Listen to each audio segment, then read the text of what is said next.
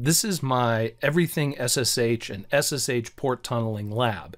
In this lab, I'm going to do a remote command line shell. I'm going to execute a remote command line shell with graphical support. We're going to get a remote GUI shell, an encrypted remote GUI shell with SSH Port Tunneling, and secure copy file transfer. And all of this is going to happen from Windows to Linux. So we're going to do this from a Windows machine to a Linux Mint machine.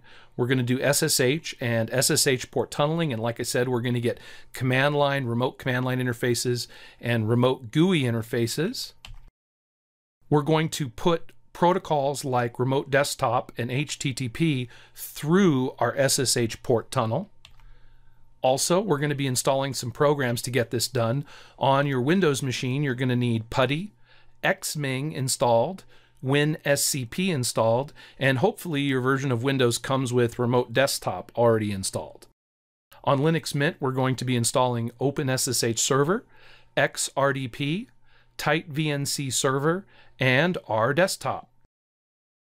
Now, for this lab, I'm going to run this from a Windows computer, which will be my physical machine, to a Linux Mint computer, which I'm going to be running through a virtual machine.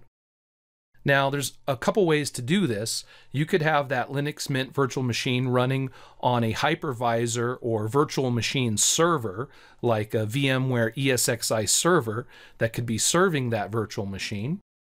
Or you could be hosting the virtual machine yourself on your own hypervisor by installing a program like VMware Workstation, VMware Player, VirtualBox, VMware Fusion if you're running Mac, or Parallels if you're running a Mac. So it's just how you want to do this. On my Windows computer, I'm going to be running my Linux Mint virtual machine in a VMware Player or VMware Workstation Player VM. For this to work on your Linux Mint virtual machine, you're going to want to go into Settings and Network Interface, and you're going to want to set the network interface into bridged mode so that the Linux Mint virtual machine can communicate with your physical machine with your Windows computer. All right, let's get started.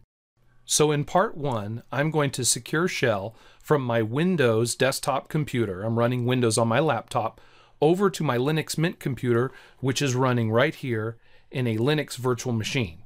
Now, my Linux virtual machine has the network adapter set to bridged mode, and it has an IP address on the network.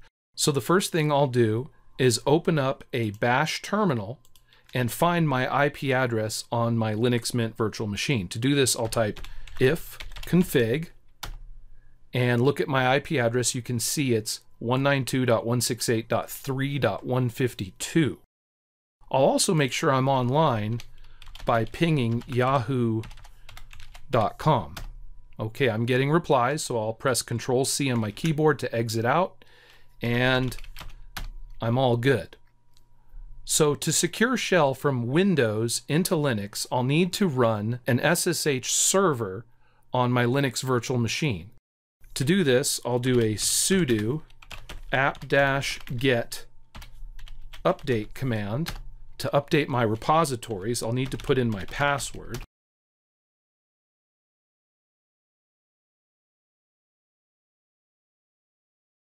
Okay, my repositories are updated. So now I'll do a sudo apt-get install open SSH-server.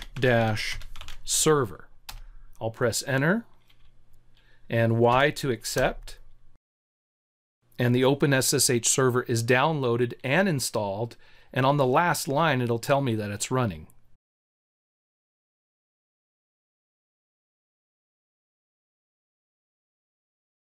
Okay, I can see that SSH start running process 3754.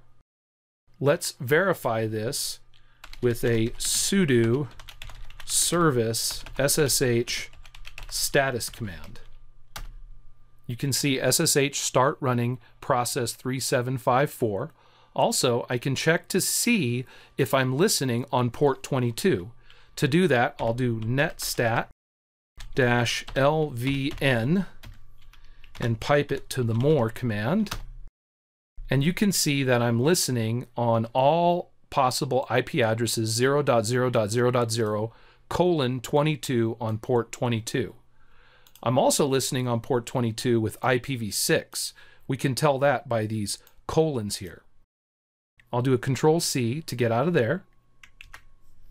And now all I need to do is go over to my Windows computer. I've already downloaded PuTTY. You can see it here, putty.exe.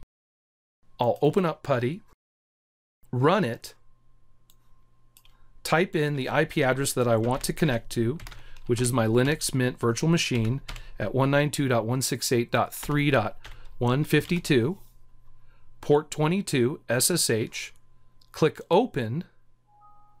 I'll need to accept the security certificate, so I'll click Yes, put in my username, Dan, and my password. And you can see that I now have a secure shell connection, a command line connection to my Linux virtual machine, and I'm logged in as Dan. I can do a CD command or a print working directory command, an ls command to list my directories, and I can do pretty much whatever I want to do. I can run command line programs that have a command line interface. So for instance, if I want to create a document, I could type nano test, and now I have a text document. Hello, Control X, Y, Enter. Now, unfortunately, programs that require a graphical user interface, like the program gedit for a text editor, I'm not able to run because it requires a graphical user window to open. Similarly, I can't open Firefox, the web browser, because that requires a graphical user interface or graphical support.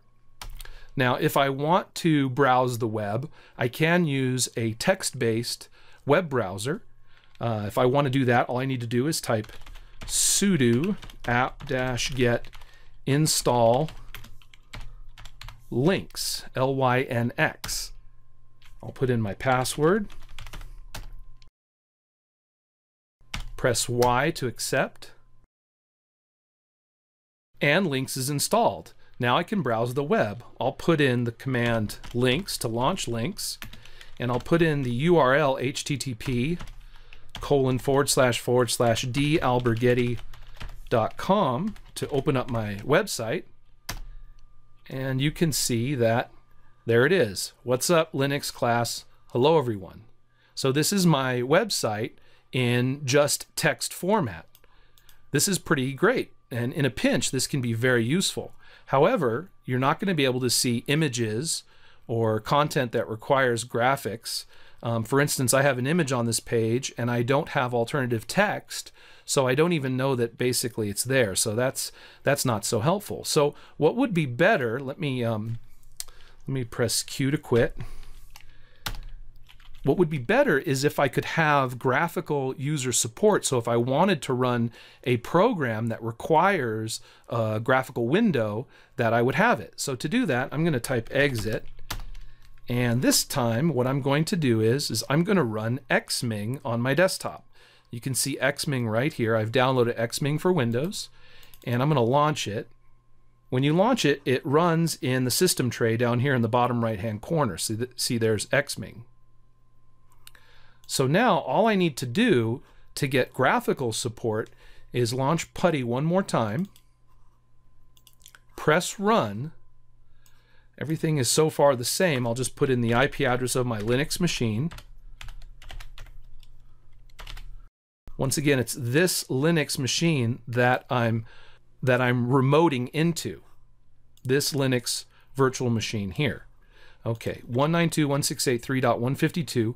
port 22 SSH, but this time I'll open up the settings for SSH, I'll expand it, go to X11, and enable X11 forwarding. Now I'll click Open, log in as my username, and put in my password. Now I'm logged in the same as I was before, except if I want to now, I can launch a program like gedit, and it will open up with a graphical window or X Windows support coming from the Linux Mint virtual machine, from my Linux computer, through to my Windows computer and open up the program in a window. Hello world, and save it to my desktop as